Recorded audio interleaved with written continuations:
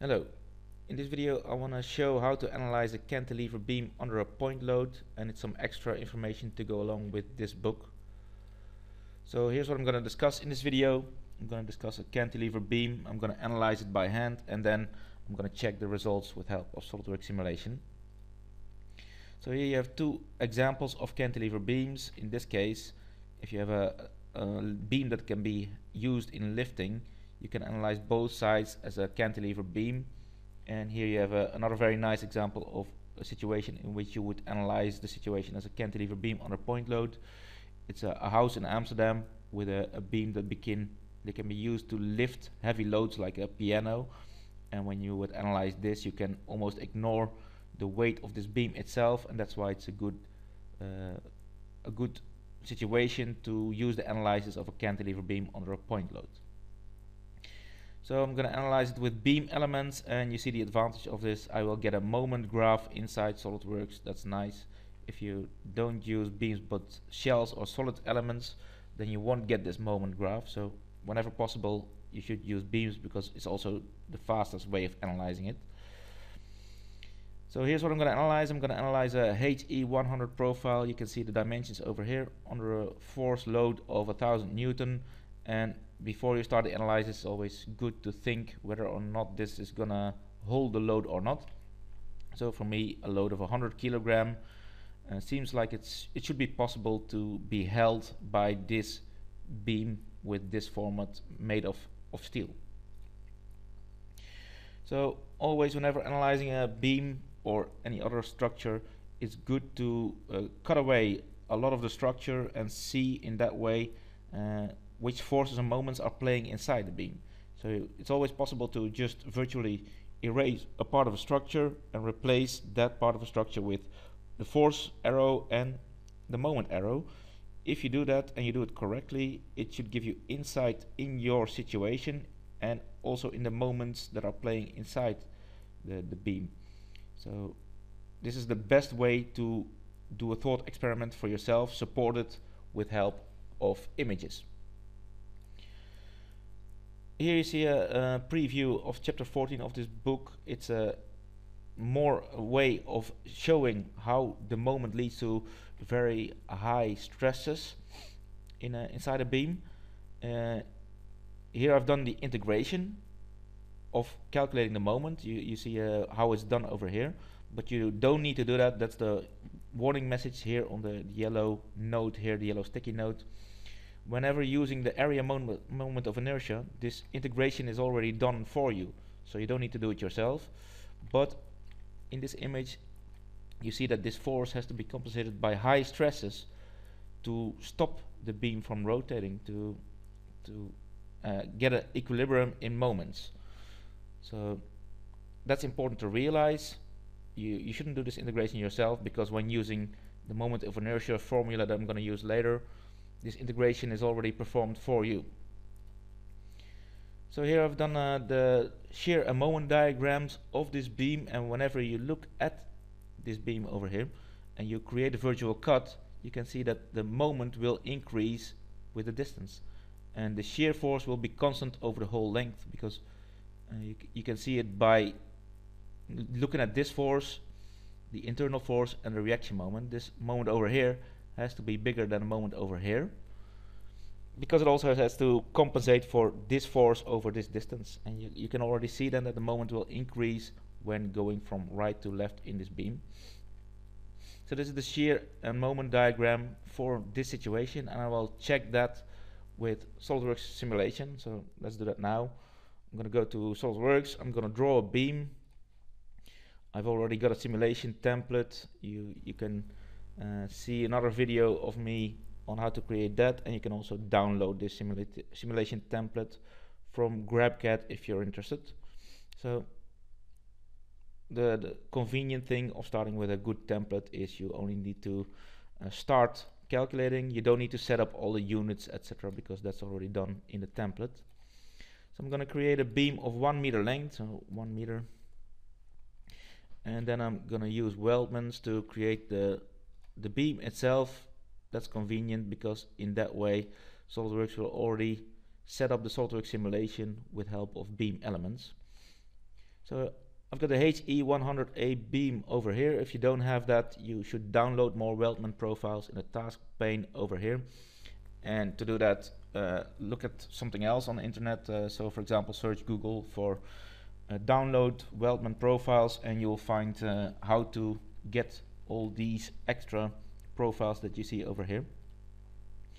So I'm going to use this beam, and then I'm going to save this file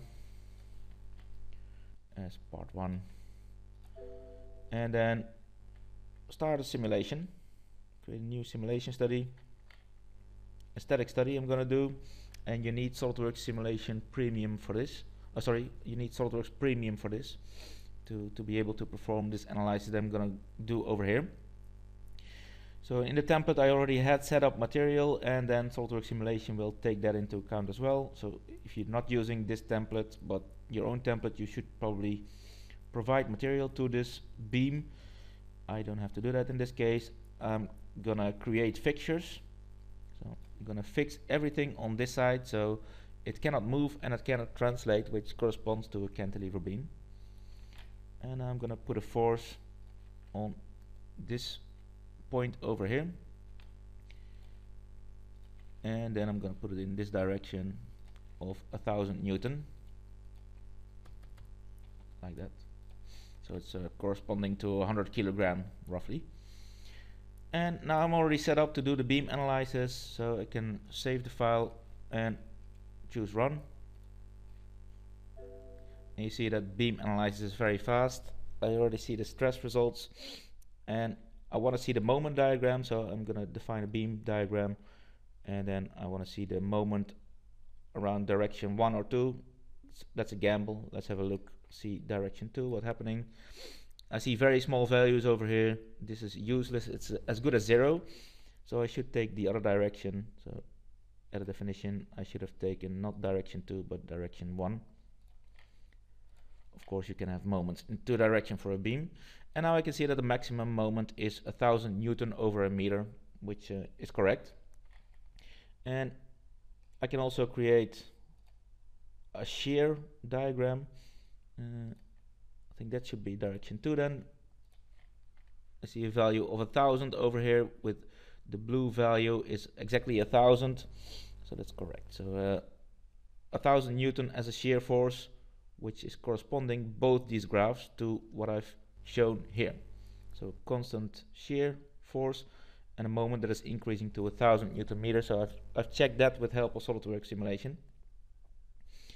Now I can also check the displacement, the maximum displacement. If you look for, on the internet, you look for displacement in beams, you can find tables that will show these.